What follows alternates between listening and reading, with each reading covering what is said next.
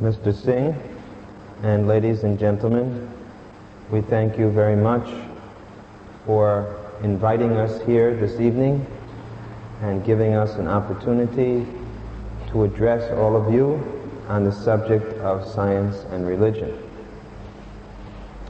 As Mr. Singh has very ably put it, there appears to be some conflict between science and religion. However, it is the purpose of the Bhaktivedanta Institute to demonstrate that really there is no such conflict. If persons think that there is a conflict between science and religion, it means that either they do not know what science is or they do not know what religion is, because the two cannot be contradictory by the very nature of their definition. What is science and what is religion?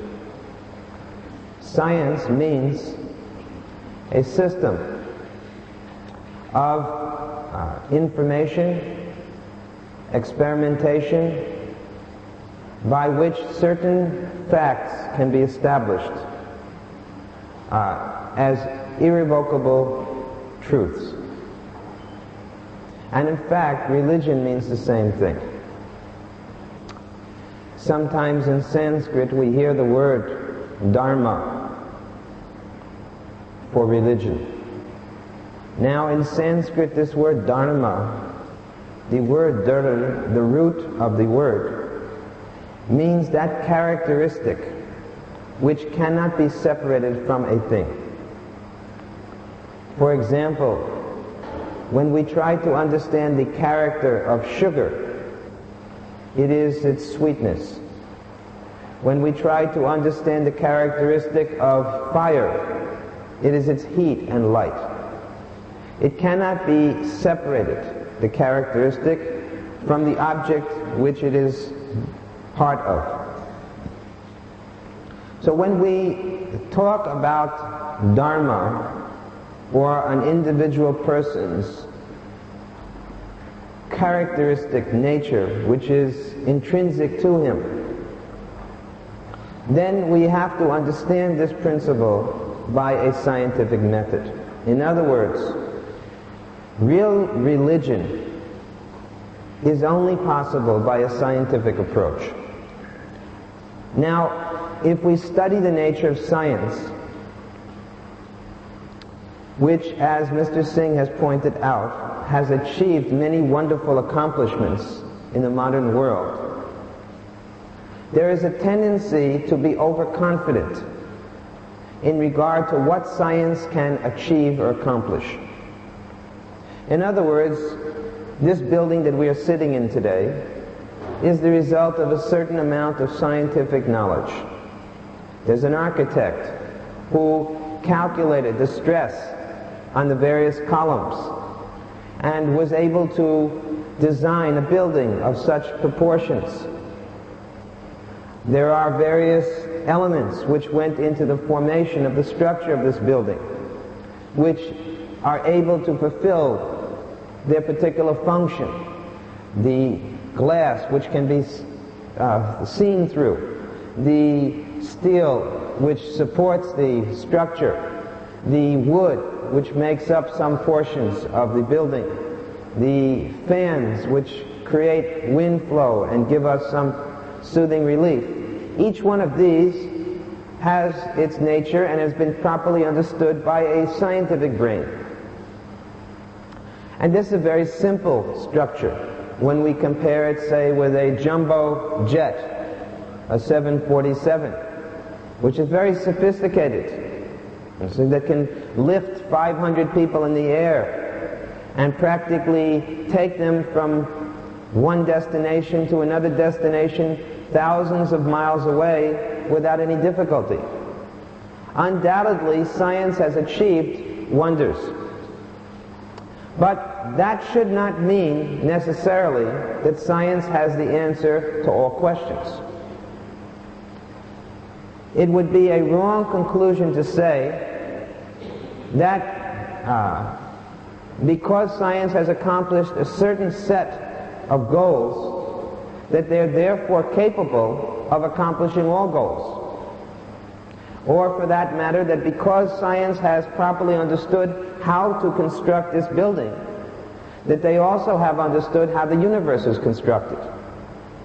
So this kind of logic is a fallacious logic, but unfortunately, the tendency nowadays is that because of the success of modern science, people are ready to conclude that whatever science says, even when it sometimes is not proven by experimentation, must be accepted. Now, one of the reasons why we have respect for science is that it establishes ahead of time a principle, a hypothesis, you can say, a guess. There is a guess based on good reason and logic. And after making such a hypothesis, a guess, science tells us a certain experiment which can be performed to establish this guess as a fact. And if anyone performs the experiment under the given conditions, then they should be able to also observe this fact as a truth. This is the basis of science. Basically, it comes down to this principle of hypothesis, and then experimentation, and then ultimately establishing a particular truth. Now, the fact of the matter is that there are many scientific hypotheses or many guesses which have not yet been established as truth. One of which Mr. Singh mentioned, Darwin's theory, not yet a fact. After 100 years, still it is called Darwin's theory, because there are many interesting loopholes in Darwin's theory. Of course, the most famous being the missing link, because Darwin's theory basically states that beginning with a very simple-celled creature, life has evolved up to the point of the human organism. That means simple, one-celled living entities have gradually evolved into far more sophisticated ones. To this day, there has never been any established proof of a particular organism producing a completely different species or organism. It still remains a theory. No doubt it is an interesting theory, but it remains a theory. And according to science, unless it can be established by experimentation, it can't be accepted yet as a proof. And yet we find that it is commonly accepted amongst most educated people that man comes from the monkey. And the monkey comes from a lower creature. And ultimately, that the origin of everything is some chemicals. As Mr. Singh very nicely put it, by combining chemicals together, life is created. Now, this may sound very nice, but a very simple statement should be made at this point. If someone claims that life comes from chemicals, then as we have clearly indicated in the back of this book, which we're going to be presenting each one of you a free copy of, Life Comes from Life, that if you say that life can be made from chemicals, then we challenge everyone and anyone that beginning with the chemicals, you put them together and create some life. A simple life form. Say a blade of grass, or as it mentions in this book, the egg of a chicken. Now, a chicken's egg is a very simple thing. It has you are a farmer, Mr. Singh, so you know that the chickens are producing eggs daily. And they're not very big scientists. You see? But they're able to produce an egg. Now, what is an egg? After all, it has a hard, calcified covering, a shell.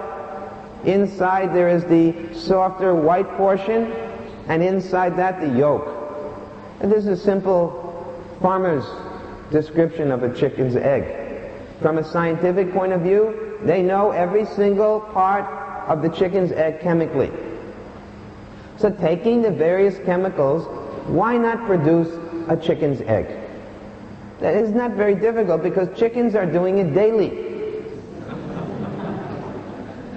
So the reason that it is not possible is that there is a part of the formula which the scientists are missing. And that important part is especially understood through the process of religion. Now you may say, well then this is the problem. You are speaking about the Atma, or the soul. And as soon as you mention the soul, it is something which is so etheric or non-substantial, non-material, that it defies the proof of science. And therefore there's a conflict. Because you are speaking about something which is not material, and science is the realm of that which is material. So the two can never meet. Now we beg to differ with those who make this assumption, because there is a science by which the soul can be proven. And that science I will now explain to you. Again, let us look at what it means to be scientific. There must be a theory, a hypothesis, a logical explanation. There must be an experiment which can establish under certain set conditions that the theory is true. And anyone who is a scientist, following the conditions of the experiment, should be able to prove the theory true. Now, there is a spiritual science which fulfills all of these various aspects, and that is called Bhakti Yoga. Now when you hear the word Bhakti, you may think, oh, you mean that type of devotion which is full of emotion. Yes, I have heard of Bhakti, but of all the types of yoga, that seems to me to be the least scientific. At least you could have mentioned some of the other yoga systems, just like Kapila Dev's system of yoga, in which he describes all the 24 elements of the material world, and then the final transcendental element. You could have mentioned that. You could have spoken of Raja Yoga. You could have spoken about so many others. Why Bhakti? Now, first of all, we must clear up a misconception that you may be having, that Bhakti is simply the interest of those who are overly emotional. For your information, Bhakti has always been studied by extremely learned and scientific persons as the most comprehensive system of yoga. Because in the school of Bhakti, there are great teachers who have made extremely scientific explanations or theories about the process of creation, the existence of the soul, and even the existence of the Creator.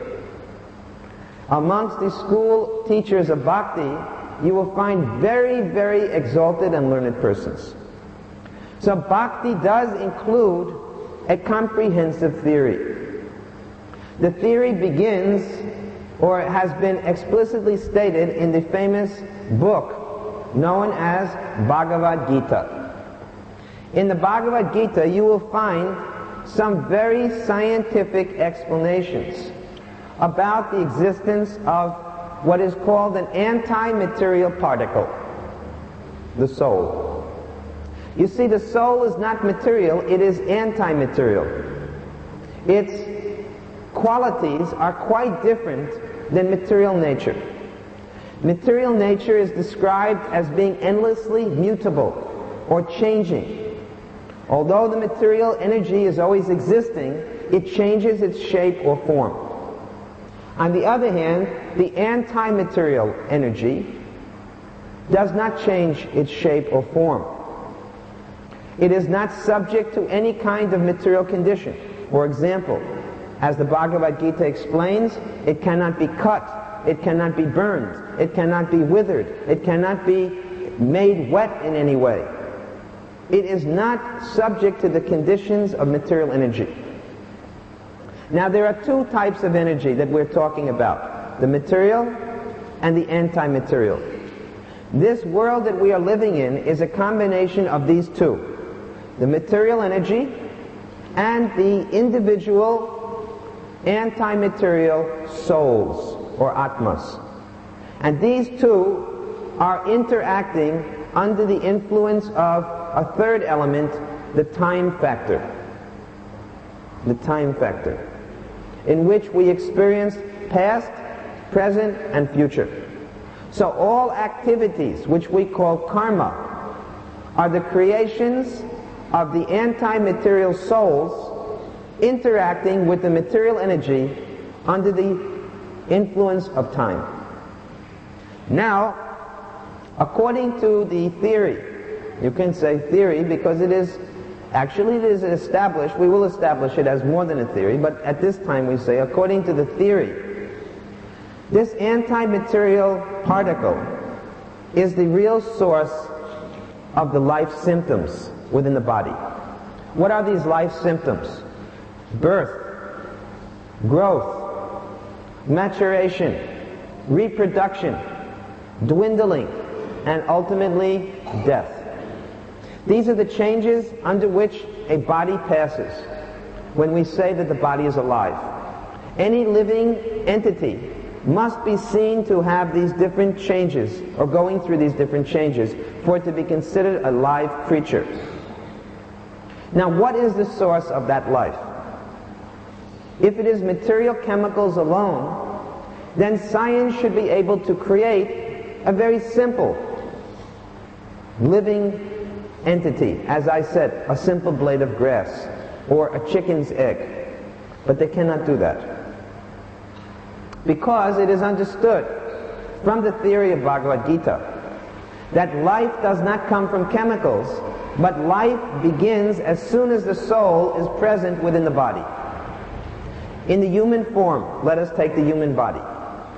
When the father and mother conceive a child, the anti-material particle, the soul, is impregnated through the sperm of the man into the womb of the woman. And at that time the egg becomes fertilized because of the presence of the soul. There are many sperms which enter, but not any one of them will impregnate the egg. But when the sperm with the soul is impregnated, that particular egg becomes fertilized and will grow gradually in the womb of the woman. Without the presence of the soul, there can be no growth or maturation or ultimately birth or any of the other symptoms that we see of life. When a body is dead, all of the various aspects of the body are present, but why is there no life in the body? What is the real explanation for death? You can say that some aspect of the body has become malfunctioning. Maybe the heart has stopped its function. That is a medical explanation. But the fact of the matter is that at a certain point, the soul leaves the body. The anti-material particle separates itself from the material body. That is why when the relatives are crowded around a person who has died, they say, he is gone. He is gone, but he is laying right there. If he is the body, then why do they say he is gone? Because there is something within him that has gone. In the Bhagavad Gita, there's a very nice explanation that just as a person changes clothing, so we are changing bodies. Just as a man changes homes, moving from one home to another, so we are changing bodies. And what changes the body? That is the soul. According to Bhagavad Gita, there are 8 separated material elements which constitute this body, and they are very broad categories: earth, water, fire, air, and ether. These 5 make up the gross body. The subtle body is made of mind, intelligence, and ego. This is the subtle body. And the soul is a completely anti-material particle separate from these 8. When a man dies, what happens? According to the theory of the Gita, The gross body is given up, but the subtle body made of mind, intelligence, and ego do not die. And it is this subtle body that carries the soul into its next birth. By what means? By consciousness. Now you may say, how do we know that this soul exists? Because it is anti-material, we cannot see it. On what grounds are you establishing the existence of the soul? We can give a very simple example. This afternoon, the sun was shining. Had we been sitting in this hall, having this meeting in the afternoon, we might not have seen the sun directly. How would we have known that the sun was actually shining? What would have been the proof of it if we could not have gone outside? Can anyone say? The light, the sunlight.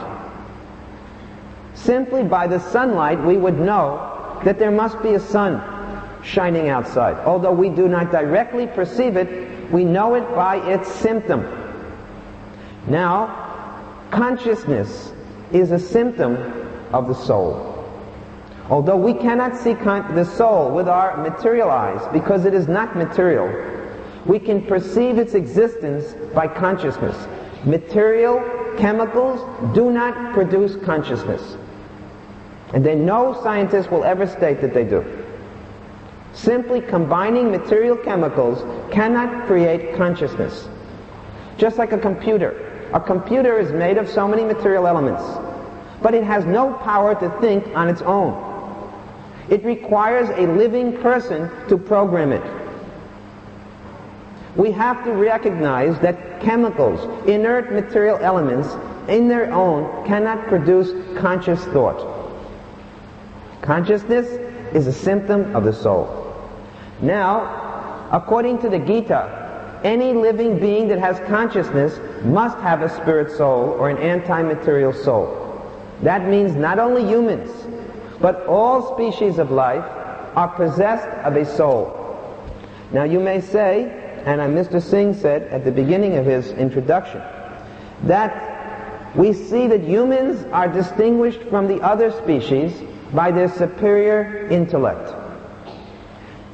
Unfortunately, most people misunderstand intellect to be a symptom or proof that there's a soul. And unless there's a human intellect, they conclude there is no soul. That is why in many religions you will find that they think the soul is only in human beings, not in others. But they have made a basic mistake. It is not that the lower species have no intelligence. Just like if anyone has gone fishing. You know, when you try to fish, you put the hook in and there's some bait on the end of the hook. I have never seen a fish who tries to get the hook. They always try to get the bait without the hook. Isn't it? They try to get whatever you're holding up there without getting caught. This is intelligence. It may not be very advanced intelligence, enough to build a house, but it's at least enough to stay alive. I mean, birds are very intelligent. Have you ever seen them fly in formation? They can outdo any Air Force. You know, they'll fly in perfect formation, zigzagging all around, doing many sophisticated things that no airplanes can do. And have you ever heard of two birds colliding in the midair? We have never heard of that. Neither we have ever heard of two birds neither we have ever heard of two planes that can produce a third plane by, you know, combining together like two birds can do. So we should understand this is intelligence on the part of the birds. It may not be the intelligence that we have, but that doesn't mean that there's no intelligence. There is consciousness, there is intelligence, but it is covered. A good example, let us go back to the example of the sun and the light. Supposing that these glasses were all tinted different colors. One glass was tinted dark blue, another glass was tinted red, another glass was tinted yellow, and perhaps one other glass was clear. Now the sunlight outside is of the same magnitude, but the light that comes through the glass is different according to the tint on the pane of glass. So we don't see equal light coming through, although outside the light is equal. This example can give us some understanding of how consciousness differs according to each species. The soul is equally powerful in each and every living form. But according to the body that covers the soul, it is like different colors of the glass. In some, the consciousness shines stronger than in others.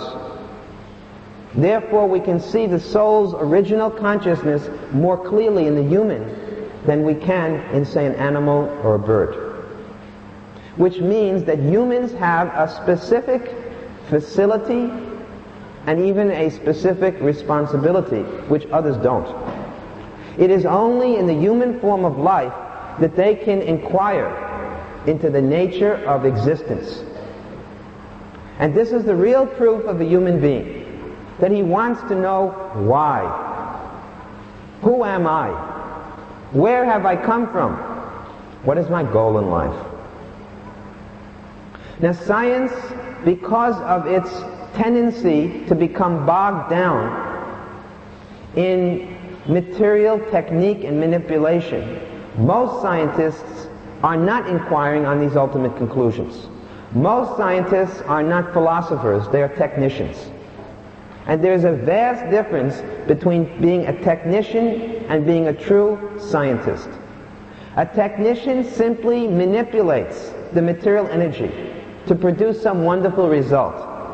But a real scientist is a philosopher, and he wants to get to the origin of everything. Now, as Mr. Singh pointed out, there are some very interesting speculations about the origin of life. For example, the Big Bang. The Big Bang is now the #1 theory of how everything started. And we would like to explode this Big Bang theory. They say it happened by explosion, we want to explode the theory. With, again, a very simple example. An ordinary wristwatch. How many pieces would you say make up this watch? Perhaps 200, 100, I'm not a watchmaker, but maybe 100 to 200 pieces. I doubt that, at least in my watch, it's not a very costly one. I did probably use less than 100 pieces. Let us say we take this 100-piece watch, and we will shake it. You see? Shake it up very nicely in our hands, and then throw the pieces in the air. Please tell me, what is the chance that all the pieces will come back exactly together and form a working wristwatch? Only 100 pieces have to come together. Does anybody think there's any chance it will happen? Well, supposing we let the pieces sit on the ground for a few years, maybe after a period of time it would happen. What do you think? We could give it 1 million or 2 billion years, maybe then it would happen. But I think it will never happen. It can never happen. And yet, this is only 100 pieces. What does it require for the chance to take place of the chemicals which originally formed this universe to just come together in the proper proportions to form even simple creatures which are much, much more complicated? This watch came together because there was an intelligent being who made the watch. There was a living intelligence that put these pieces together. And to assume that there is no living intelligence that gave this universe a start is sheer foolishness. It is, and worse than foolishness, we have to use the word enviousness. To say someone is foolish is not as true as to say that that person is envious, because he cannot recognize that there is a superior intelligence. Why? Because he thinks that he is the most superior intelligence. The #1 problem with man today is that he thinks that he is the greatest gift to the universe. You see? And that there can be no more superior being than him. Although somehow or other he has not managed this world very excellently. Although he's so superior in his intelligence, he cannot give peace to the world. He cannot eliminate the most common problems of life, like old age. And of course, when you say this, science answers, just coming, it's just around the corner. Although that is another nonsense proposal, that one day old age will be solved. Our spiritual master, who formed the Bhaktivedanta Institute, his name was A.C. Bhaktivedanta Swami Prabhupada, the author of this book that we'll be giving you tonight. His very simple point is that that you should understand that it is not possible for life to come from matter. But life has to come from an intelligent source, another living being. Now you may not be able to understand that intelligent being, but there is a science by which you can understand him. So this gets us back to the point we were making. What is science? Theory is there. The theory of bhakti, yoga, is elaborate. The Bhagavad Gita is only one book. It is the introductory book to Veda. Veda means Vedanta. Vedanta means the end of all knowledge. The Vedas are encyclopedic books containing information on all scientific knowledge, on all branches of science. There are parts of the Vedas dealing with medicine. There are parts of the Vedas dealing with warfare. There are parts of the Vedas dealing with farming. Every aspect of existence is covered in this Vedic knowledge. And the Vedas that are present on this planet are very small compared to the Vedas present on other places. So, Bhagavad Gita and Vedic literature are elaborate theories on the science of bhakti. Now, next, what is the experiment? In order to establish that bhakti or devotion is scientific, what is the experiment? The experiment is the process which has been explained by the Vedic literature, and the process is called devotional service. Now, let me explain. In order to be able to scientifically experience the existence of the soul, as I have given you some logical understandings about consciousness proving the existence of the soul, but in order to get first-hand experience of the existence of the soul and first-hand existence of that supreme intelligent being who is the source of all souls and the source of the universe, there is a process by which you can see both, and that is called bhakti. The process begins by purification of consciousness. At present, we do not possess the sufficient intelligence and elevated, purified consciousness to perceive these two. Just like some hundreds of years ago, Western science had no understanding about the existence of the atom. Of course, the Vedas even have the word atom. The very word is in the Vedic literature. And you'll be surprised to know that the whole theory of relativity was already explained in the Vedic literature. How atoms combine together to form molecules, how to judge the time it takes for two atoms to come together. It's very elaborate explanations are there in the Vedic literatures. That's why the Germans studied the Vedas for creating the atomic bomb. The Germans are very big Vedic scholars, Sanskritists in Germany, who thoroughly studied the Vedas in getting help in creating the atom bomb during the Second World War. Now, the problem is that for science, most scientists say that we will experiment on a guinea pig, but we will not be the guinea pig ourselves.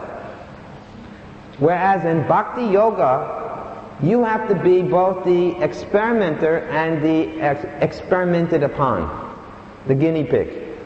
You have to at the same time be writing down the observable facts of the experiment and performing the experiment on yourself. Now you may say, that is very subjective. I may lose my objective appreciation and I may be, too much in favor of this thing because of not being detached enough. In this regard, you have two checks. One, the Vedic literatures. Two, other scientists. Because the Vedas are full of examples of other scientists who have done the same experiment. As well, there are many other scientists who you have to associate with who are also performing the experiment. So their detailed notes will give you an objectivity, and it will not be simply a subjective experiment. Now there are conditions under which the experiment has to be performed. Again, the scientists may hesitate and say, well, they shouldn't hesitate, because every scientific experiment, if there's a theory, you have the right to state your conditions. So we say that the experiment is that you have to purify your consciousness. At the present time, the consciousness is not clear. In its original form, consciousness is pure, just as the rain falling from the sky is actually distilled water. But as soon as the rain touches the earth and gets through the atmosphere, it becomes mixed with so many other, you can say, impurities.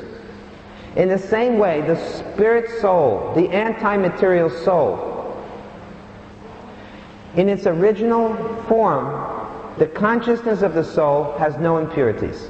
But as soon as the soul enters within the material body, the consciousness of the soul becomes mixed or impure. So in order to understand the pure existence of the soul and the supreme soul, the supreme intelligent being, you have to free the consciousness of impurities. The process for freeing the consciousness differs according to the age. Now we are living in an age known as Kali Yuga. According to the Vedas, the ages are going in cycles of 4, and they repeat. The Kali Yuga lasts for 432,000 years. The Dwapara Yuga lasts for double that, 864,000 years. The Treta Yuga is double that, and Satya Yuga is again double that. So the fourth Yuga, the last of the 4, is this Kali Yuga. In the first Yuga and then the other Yugas, the method of purifying the consciousness is changing according to the time. Because just as the Yuga is longer, so people's lifespan was also longer previously. The fact of the matter is that it was recorded historically that people were living much longer, even 100, 200 years ago. Everyone may know their great-great-grandfather, they lived 80, 90 years was not so unusual. Now it is very unusual. Now you may say, but we have heard that the life duration is increasing. Yes, it is increasing because there are certain things that make it increase. Number one, the elimination of child death. Death at the time of birth, death of young children. By medical improvements, that does not take place very much. So the overall life duration increases based on averages. But individually, people are not living longer. It is obvious. It is obvious as the world becomes more and more contaminated. The water is contaminated, the air is contaminated, the earth itself is full of so many chemicals and contamination. How can you possibly think that a human being can live longer? With the amount of stress that a person has to undergo, people's life is not longer. You live 70, 80 years and you're lucky. People were living much longer in the past. And in the previous Yuga, they were living still longer. According to Vedas, the duration of life in Kali Yuga is maximum 100 years. But in the Dwapara Yuga, it was 1,000 years. And there's an interesting statement in another religious scripture, the Bible. In the Bible, there is a character, Methuselah, who lived over 900 years. Why? Because of the previous Yuga, the previous age. In the Treta Yuga, they lived 10,000 years. And in Satya Yuga, they lived 100,000 years. Now everyone studies Ramayana. Who is the author of Ramayana? Original author, Valmiki. So, Valmiki was practicing yoga, and others at the time were practicing yoga. And their yoga was very long. Who is that sage practicing 60,000 years? Huh? Where's our scholars, Vedic scholars? One sage was practicing yoga 60,000 years. Therefore, the method of purification at that time cannot be the same as this time, now, when we cannot even live 100 years. So the Vedas state that if the consciousness is to be purified in this age, there must be a very powerful, effective method. What is that method? It is the method by which we are known. It is our trademark. Namely, the Hare Krishna mantra. Now you may say, oh, well, we know about Hare Krishna, but we didn't know there was anything scientific about it. Yes. The word mantra, what does it mean? Man means mind. Tra means to purify. This sound vibration is so powerful that the effect is to purify consciousness. When one repeatedly pronounces the mantra, the result will be all impurities will come free from the consciousness. What is the proof? The scientists who have tried it. Now you may say, I doubt it. You have a right to doubt it as a scientist. But you cannot maintain your doubt unless you perform the experiment and it doesn't work. If you are an ex-scientist, then you must perform the experiment and see if it works or not. Now there are various conditions under which the mantra is effective. Just like in every scientific experiment, there are certain conditions that you have to maintain as constants. So there are constant conditions under which the effect of the mantra will act. What are those conditions? Again, they're going to sound very, very basic.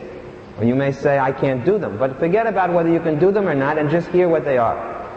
Consciousness can only be purified when you remove those activities which are causing the consciousness to become contaminated. Now, what are the basic material activities which cause the pollution of consciousness? The first one is meat eating. Now you may say, I can't see the connection. You should see the connection, because in practically every religion of the world, every single scripture demands that meat eating is not at all beneficial for spiritual advancement. Perhaps it is not given scientific explanations. And because we are living in the age of science, we need scientific explanations. Fair enough, we will give you some scientific explanations. Let us talk about the process of meat eating. First of all, let us look at the human organism. The human organism, beginning with the teeth, which are the first thing to contact the meat, is the teeth are all flat. Now in animals which are meat eaters, we see carnivorous animals have sharp teeth. There are no animals with teeth that are flat that eat meat. They do not do this. Only man does this, which proves what a big animal he really is. He does what no other animal does. Once you get beyond the teeth, you have the next problem, the saliva.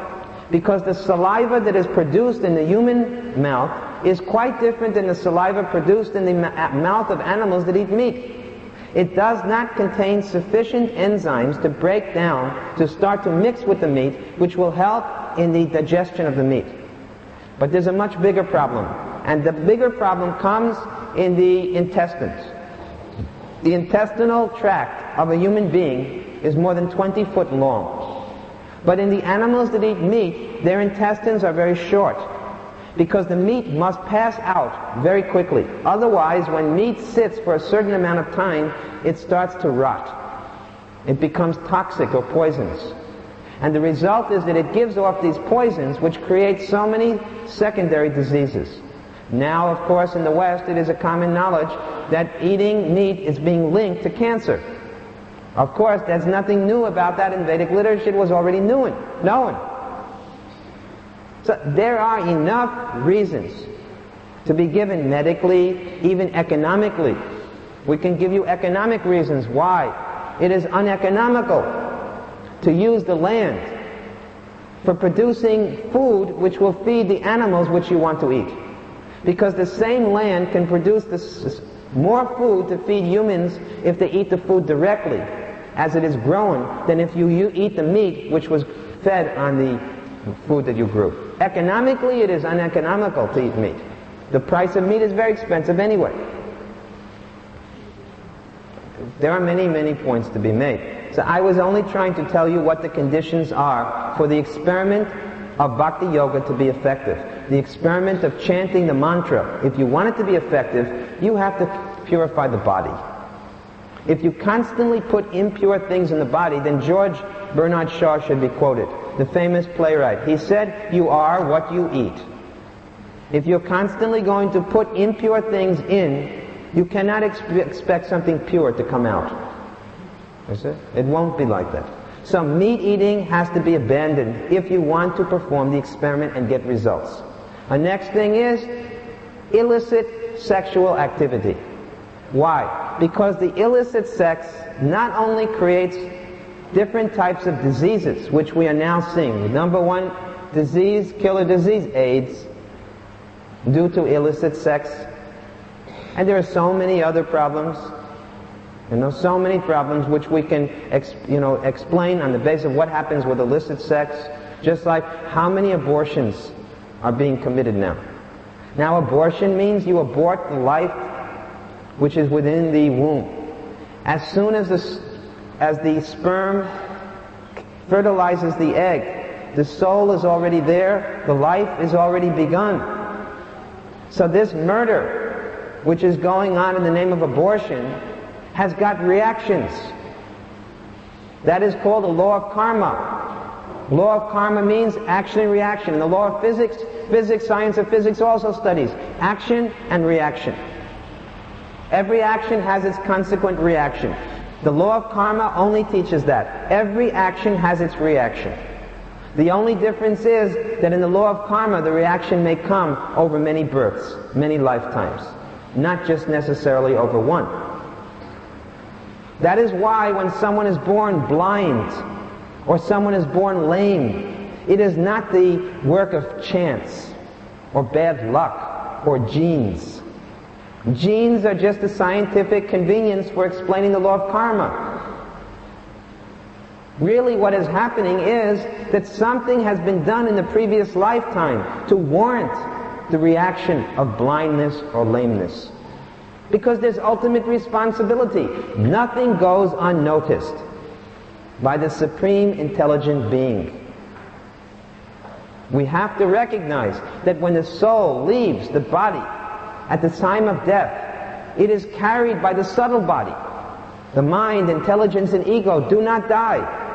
When the gross body dies, the subtle body carries on, and the desires which are in the subtle body carry the spiritual particle, the soul, into its next birth. Consciousness is not destroyed, because consciousness is a product of the soul, not matter. The material body may die, but consciousness was not dependent on the material body. It was dependent on the soul. And it is in consciousness that the thoughts and desires are sitting. And these thoughts and desires determine our next birth. Just as your thoughts and desires made you come into this hall tonight. Thoughts and desires determine future actions.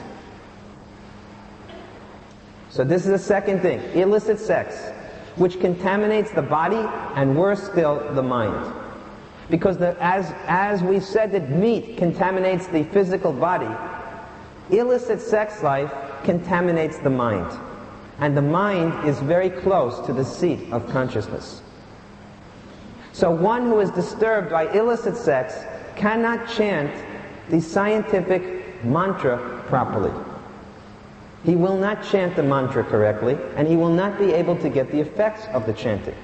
Then what is the next condition? The next condition is the giving up of all intoxicants, because this is another detriment. Intoxication. Why? Because intoxication numbs the intelligence and mind.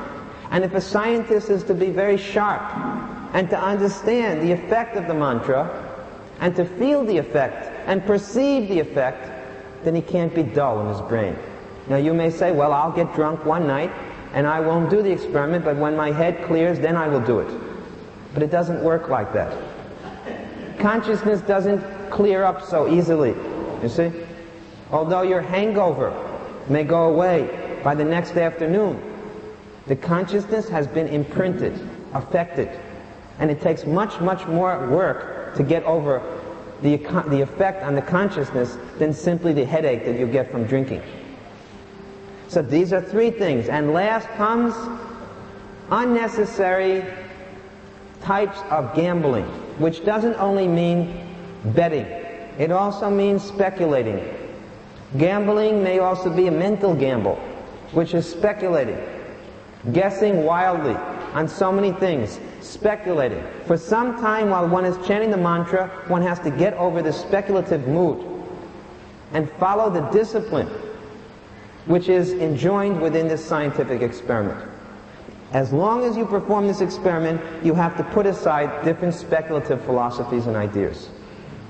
Now you have the right to record everything. You have the right to discuss with others. The result will be, if you perform the experiment of chanting the mantra, that all impurities will come out of the consciousness, and gradually you will perceive the self within. You will become what we call self-realized, Atma Gyan, scientific knowledge of the soul. And as you continue the mantra again and again, maintaining the set conditions, the next realization will come of the Supreme Soul, Param Atma. These two Atmas, the individual Atma and the Paramatma, will both be realized by the scientific investigator who practices bhakti. And what will be the result? The result will be the thing which all science is ultimately trying to achieve, a perfect state of happiness for the individual. The individual who realizes his self as being completely separate from the body, and who realizes the Supreme Self, the spiritual personality, an intelligent being who is responsible for the whole process of existence, that individual becomes supremely happy. At the end of life, one who has achieved this realization, his soul does not have to take another material birth, but that soul immediately returns beyond this material universe to the anti-material universe, which is known as Vaikuntha, that place which has no anxiety, wherein there is no need of sunshine, moonshine, electricity, where there is no birth, death, because there is no time factor. And living in that spiritual abode, the individual anti-material particle, the soul, gets a spiritual form, which is not subject to old age, which is not subject to disease, which is not subject to death, and lives in that eternal spiritual form in complete state of knowledge and bliss. So I have tried to state tonight that the process of Bhakti Yoga is a scientific process. It has theory, it has procedure, there are conditions, and ultimately there are proofs.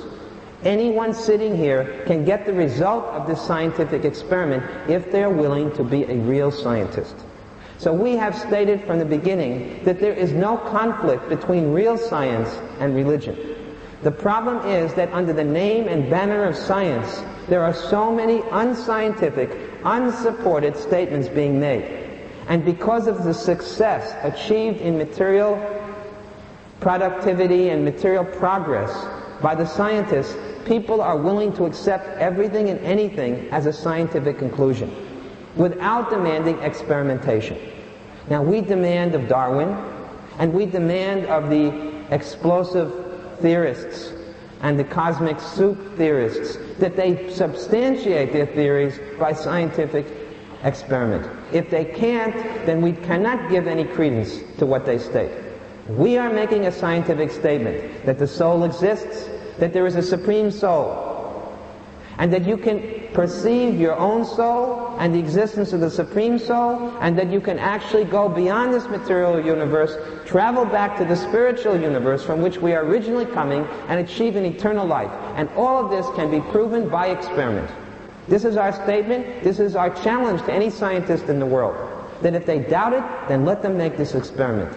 Then only will we accept it if they say, we don't believe you. Until that time that they're ready to perform this experiment, no one can disprove this theory. So we stop here and we'll take some questions now. Let's have some discussion from anyone on the points which we have made tonight. Fortune of the present educational system is that basically people are supporting the scientific view that there is no soul and that God does not exist. Although neither of them can be scientifically established, the children today are being educated in this way, with the result that people who are godless are also becoming highly immoral.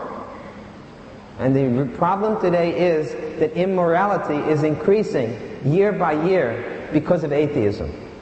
And atheism is being supported on the basis of it being scientific, when in fact it is the biggest theory of all. So it is very practical. Teachers have to think very, very carefully about supporting atheistic teaching when they teach their students. Because the result will be that children will be brought up immorally. And immorality gives rise to a very unfortunate circumstance. When one is immoral, he commits sinful acts. And sinful acts are the cause of repeated suffering. And this is the idea behind karma. We are suffering on account of the past sins. Sins come from ignorance. When you don't realize that you will suffer for improper action, you commit so many improper actions and you have to be punished for them.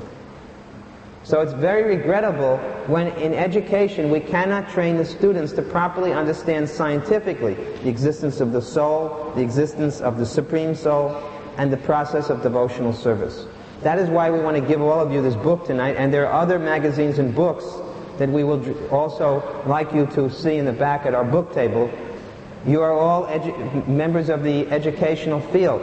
If you can please study these books carefully, then you can present scientifically the conclusions of the Vedic literatures without sounding superstitious or sentimental. Any questions? Yes. The best recommendation for the youth of today. Maybe you can. Ladies and gentlemen, I'm just referring to the problems that the youth are having these days. And I request Gurudev to throw some light, recommend what is the right way that we can guide the youth, driftness away from religion, so that they attain education, at the same time follow the religion and be the best citizens. We have to understand that if the youth are becoming misled, the fault lies in the teachers. Sorry to say, no one should take offense. Because how can we blame the youth? We have to blame the parents and the teachers who are raising the youth. The real problem is ignorance. To give knowledge means to destroy ignorance. Ignorance is the basic cause of wrong action. A child puts its hand in the fire. Why? Because of ignorance. Ignorance is no excuse. The child will be burned. If the child is educated, then the child will not put its hand in the fire. If we see that young people are being misled and performing wrong actions, the cause is ignorance. They have to be educated. Now, what is the beginning of education? Real knowledge means not only to understand matter, but also to understand antimatter, or spirit. Full knowledge means an education in material subjects as well as spiritual ones. If I go to your schools, I would like to know if you have a department teaching the scientific basis of the soul. There are so many departments teaching all the different aspects of this body. Is there one department of knowledge about the soul? I doubt it. Because it's considered the realm of religion and not science. Therefore, we have written books like this. Now we suggest that the best thing for the teachers is to get copies of this book. We're prepared to supply you these books to give to your students so that they can have scientific knowledge. If they do, they're going to understand a very basic fact. That every time I am suffering, It is due to my past action. When I get a bellyache, it's clear what the cause is. I ate too much. That's an immediate karmic reaction. But it's not so clear when the action and the reaction is separated by many years. What to speak of lifetimes. Now, supposing a small baby gets burned in a fire. It cannot remember what gave him the scar. But the parents can tell him, you fell in the fire. In the same way, we may not remember what we did in a previous lifetime, which is giving us our present karma. But from knowledge of the authorities, like Bhagavad Gita, we can learn everything about the past. One who is a scientist, a spiritual scientist, by studying a person's life at present, he can understand a man's past as well as future. So we can tell people how to get free from suffering if they learn to follow clearly the laws of nature. Just as when you live in the world, if you break the laws of the government, you're punished. In the same way, if you break nature's laws, you must be punished.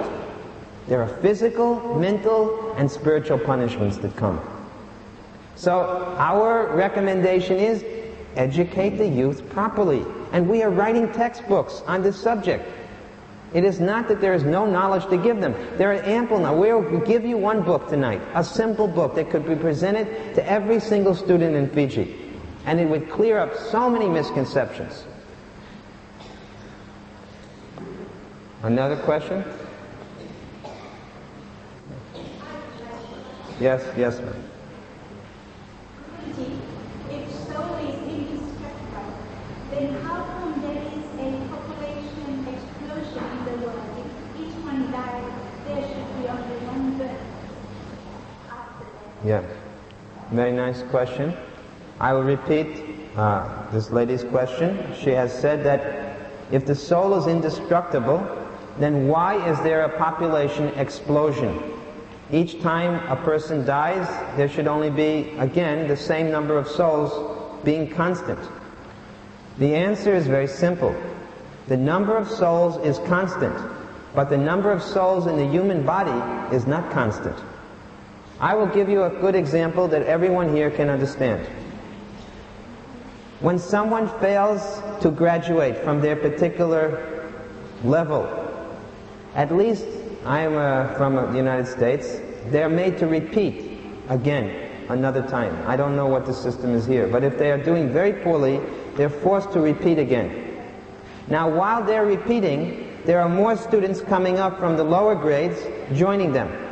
So suddenly, if there are many people repeating and others are coming up, the number in that class starts to increase. The number of souls that are leaving certain animal forms are becoming human. The number of humans are not graduating. They are not going back to the spiritual universe, but they're repeating again as humans, and the souls in the animal bodies are graduating into human bodies. Therefore, we see an explosion of the human beings. Population explosion. This is the idea. Darwin was almost right. He was nearly right. The species are actually, as he saw them, they are more evolved. Each species is more evolved than the next. What he did not realize is that it's not one species evolving to the next. It is the soul going, the consciousness of the soul evolving to the next higher, the next higher, the next higher. Because he was an atheist, he could not understand the existence of the anti-material soul. That the soul was evolving from the lower species to the next higher species, and finally the soul was getting a human form. It is not that matter evolves, it is consciousness that evolves. Darwin was almost right. One gentleman had a question. Yes?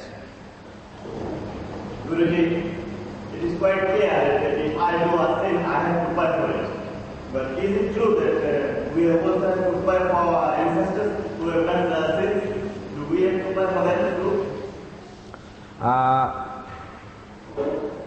To some extent, yes. Just like supposing Supposing a man dies in debt. Supposing there's a company and the man dies in debt. Then the sons who take up the company, they have to pay the debt? According to Vedas, you have to clear the debt of your past forefathers. Now you may say, how is it fair? I'll tell you how. Because your father and mother, they gave you so much positive help. And their father and mother gave them so much help. So ultimately you are benefited by all of your previous ancestors. But you may also be hurt by them, by their wrong actions. Now this should not make you too worried. Because there is a way to clear away all debts. I will quote from Gita, Sanskrit. Sarva dharmam pradityaja mam ekam saranam braja aham tvam sarva papyo mukshasyami masucha.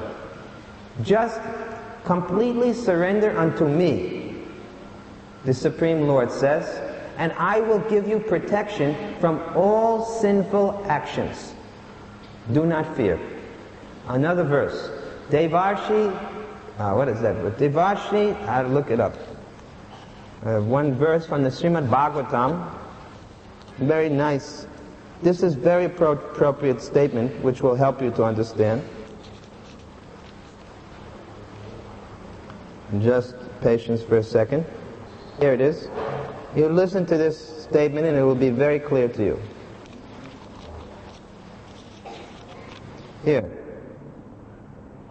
Devarshi bhutapna ninam pitranam nakin karo rayam charajan sarvatmanaya saranam saranyam gatomu kantam paridityakartam. Anyone who has taken shelter of the lotus feet of the Lord, Mukunda, the giver of liberation, giving up all kinds of obligations, and has taken to the path of, in all seriousness, he owes neither any duties nor obligations to the demigods, sages, general living entities, family members, humankind, or forefathers. In other words, if you perform pure devotional service to the Lord, then He frees you from all the responsibilities to the forefathers.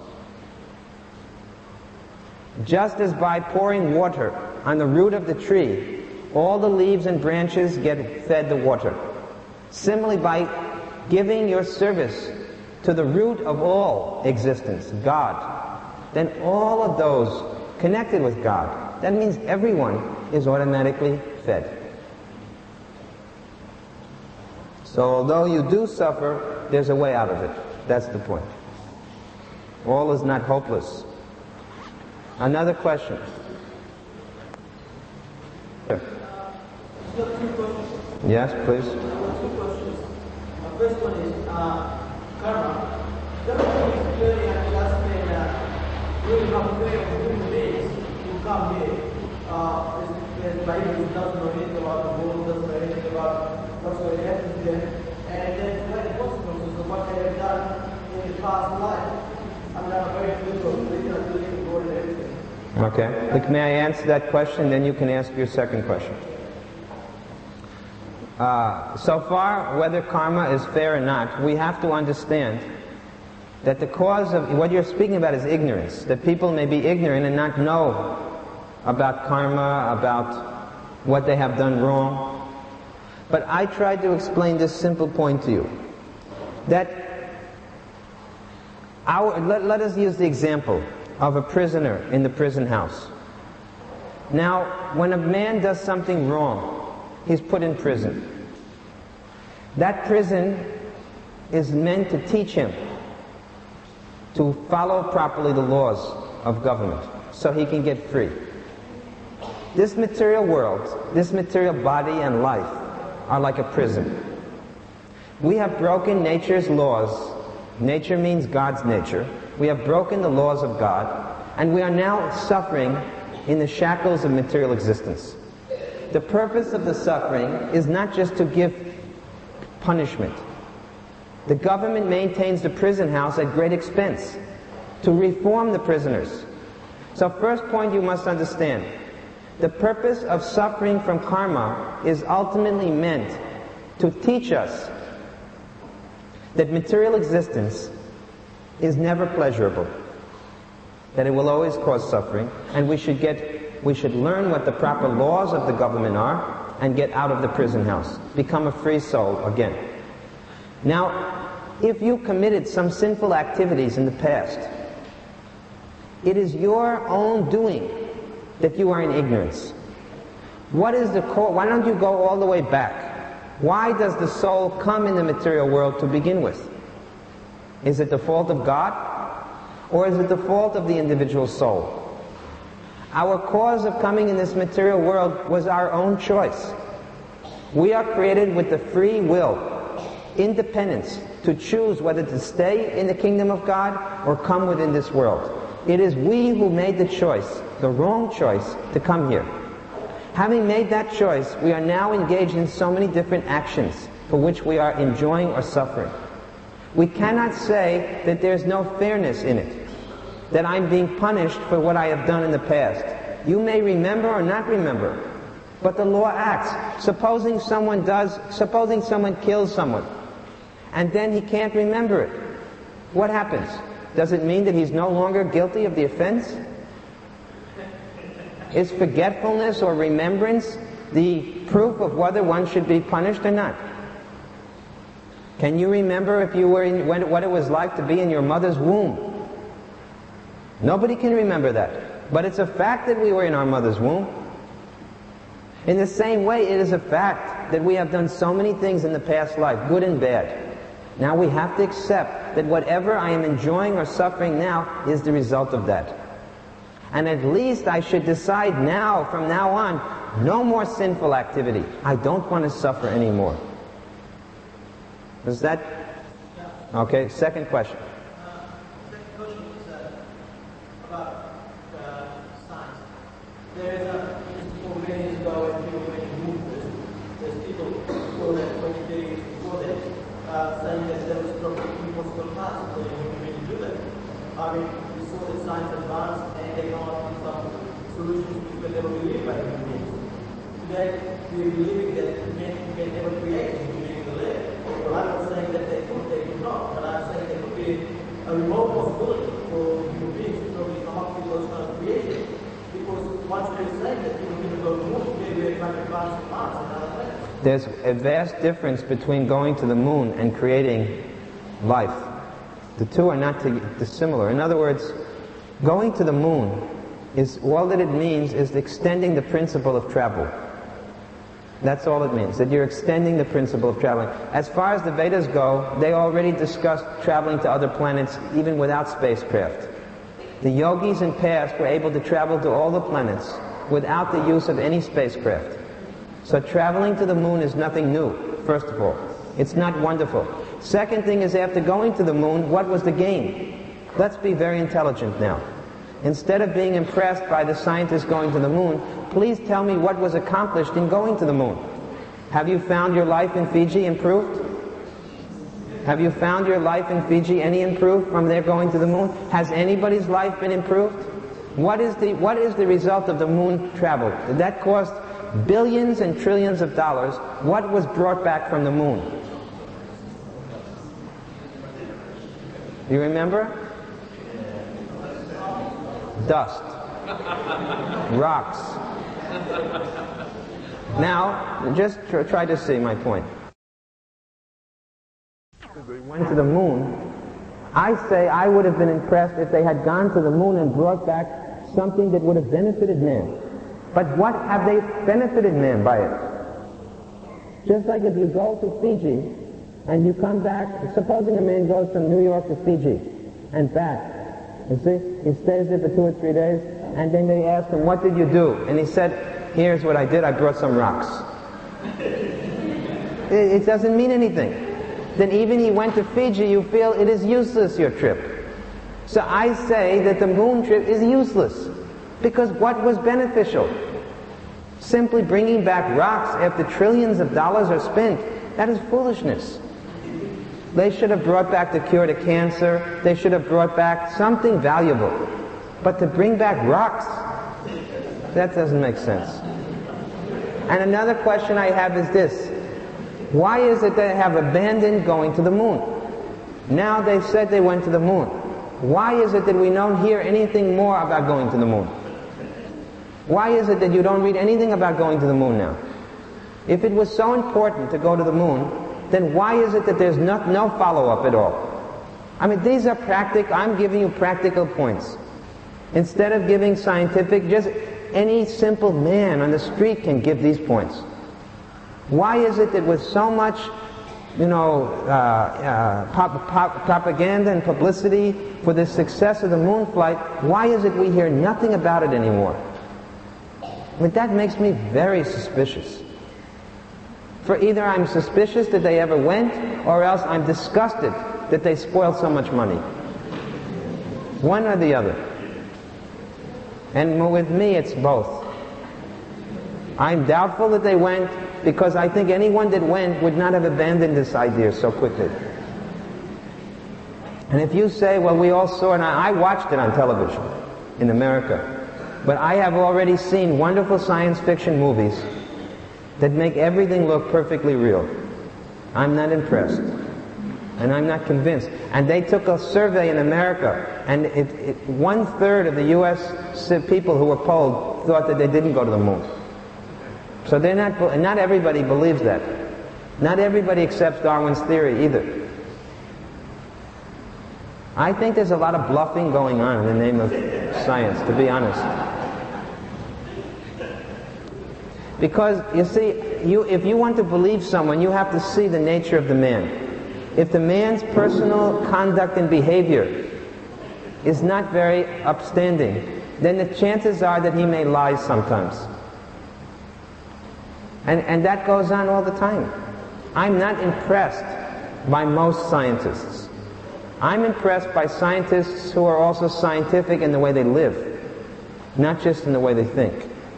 Because if someone lives scientifically, that means lives purely, lives honestly, lives truthfully, then I believe in his thoughts also. I don't disconnect a man's lifestyle from the way he thinks. So, I'm not impressed by this idea about the moon.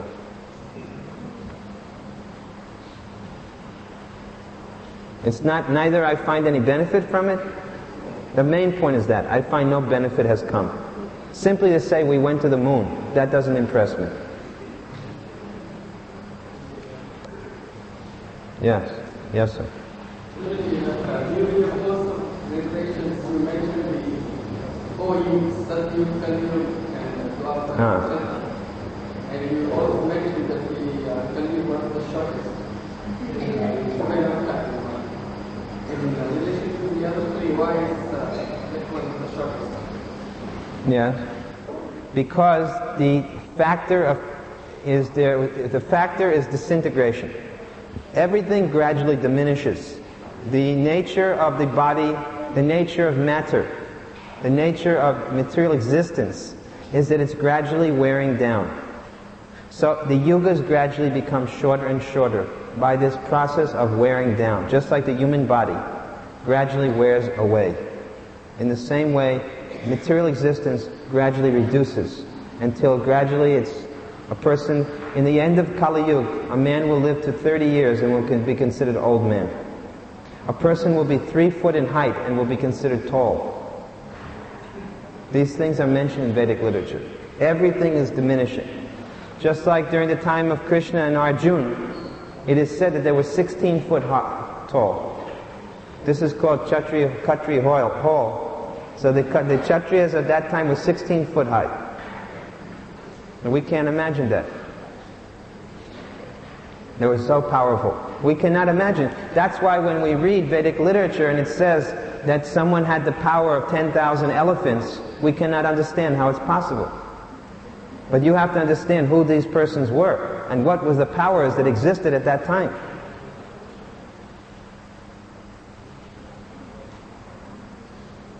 This is Kali, and in any case, although Kali Yuga is very short and a man's duration of life is very short, there is one advantage. That simply by chanting the mantra Hare Krishna, Krishna Krishna, Hare Hare, Hare Ram, Ram Ram, Hare Hare. All the disadvantages of Kali Yuga are counteracted. I think I will conclude now by making our experiment. We can all make the experiment since now everybody's a scientist here. We will all do a little chanting. Even though you may not be following all the conditions that I mentioned earlier, still you can try the experiment. Do we have the mantra written anywhere? No. Anyway, I think many of you may know the Hare Krishna mantra. Does anyone know it? Raise your hand. I will chant it. You can repeat after me. Hare Krishna. Hare Krishna. Krishna Krishna. Hare Hare. Hare Rama. Hare Rama. Rama Rama. Hare Hare. Now I will chant and you can respond. You try to pick it up. I will first say the whole mantra, then you can repeat. Hare Krishna, Krishna Krishna, Hare Hare, Hare Rama, Rama Rama, Hare Hare. Now you chant. Hare Krishna, Krishna Krishna, Hare Hare, Hare Rama, Rama Rama, Hare Hare. Hare Krishna, Krishna Krishna, Hare Hare, Hare Rama, Rama Rama, Hare Hare. Now you chant. Krishna, Krishna Krishna, Hare Hare, Hare Rama, Rama Rama. Hare Krishna, Krishna Krishna, Hare Hare, Hare Rama, Rama Rama, Hare Hare, Hare Krishna,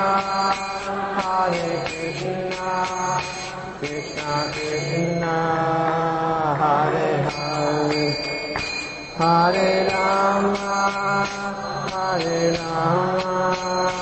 Rama Rama, Hare Hare. Hare Krishna,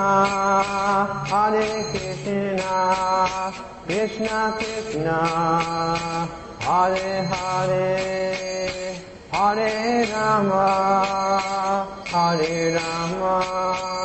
Rama Rama, Hare Hare, Hare Krishna,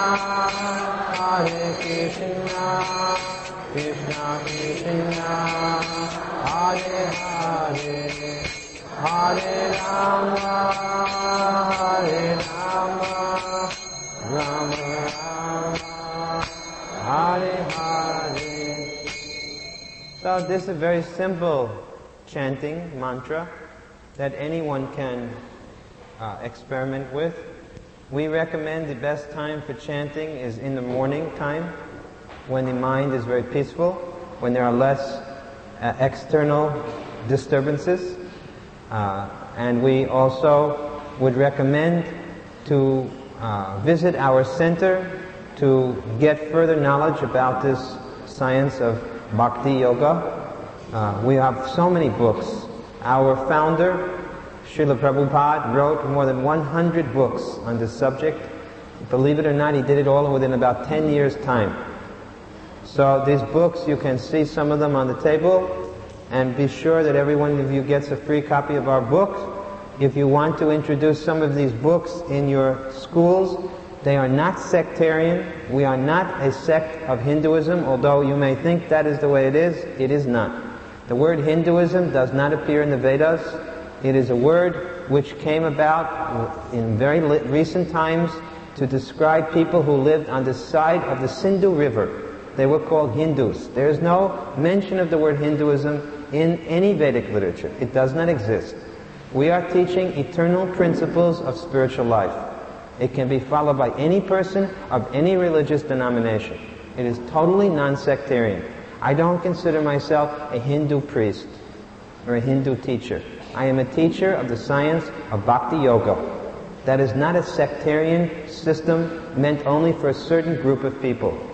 So you don't have to be afraid that in introducing these books, you're introducing some particular sect, religious faith in a certain system. No, it is not like that.